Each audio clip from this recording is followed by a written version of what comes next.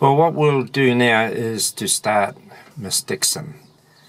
We will carry out our pre-start check by checking our arming of our wheel doors ejection, which is armed, Murphy wire indicating that the right hand wheel door is up, confirmed by the gear door switch. Check our hydraulics. Our hydraulic bypass valve is off. Our gear dump valve is off. Our left hand wheel door is armed. Our Murphy wire is indicating that the door is up, as with the switch. Throttle is closed, flap switch is off, gear is selected down, indicating down by our Murphy wires, which is handy to know where our gear is should we lose electrics. Undercarriage wheel doors are up, normal, normal, normal, normal, normal, clocks turned off, normal, normal, normal, avionics master off, normal, normal, normal, normal. They are activated by the avionics master. Our circuit breakers, the prop circuit breaker is pulled because we've disconnected. The variable pitch, all in, off, in, master switch off, alternator off, standby battery off, ignition off, fuel pumps off, starter off. Our pre-start checks are complete. Now we will start. Fuel tanks dipped, indicating 2 hours 15 minutes endurance. Master switch on. Check our voltage, sufficient for starting. Check our lights. We have undercarriage lights and lights on our trim, and we have got voltage.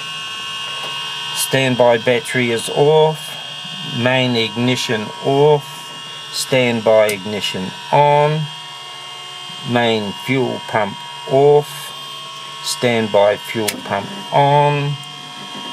We have pressures, and we are now ready for a start. Checking for clearance of our prop. Start.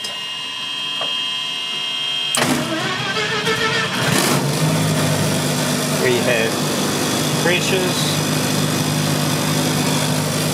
our amp switch on, we have a charge, we have it indicating at 14 volts.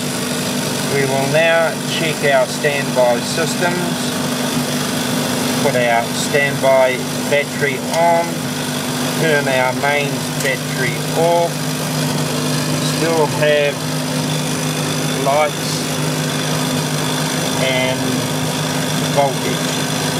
Master on, standby battery off.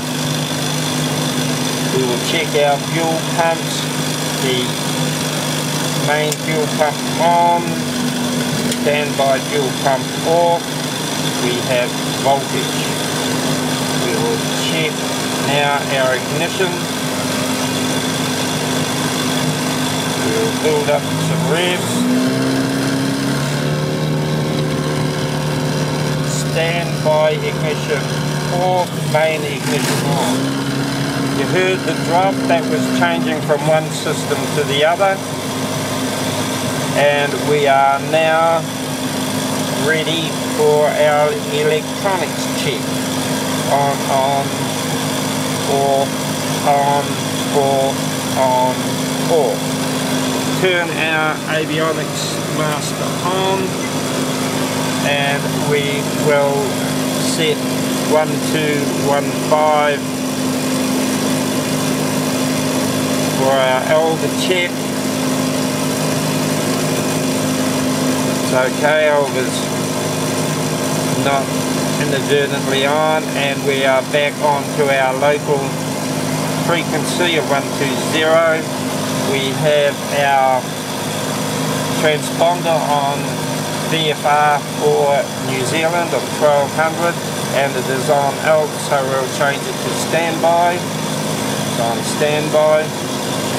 We'll check our function, flight time, we'll clear it, and we agree with the terms of the GPS, and we will wait until it captures before setting our flight plan. So now we are ready to taxi out, and we'll carry out our cockpit checks.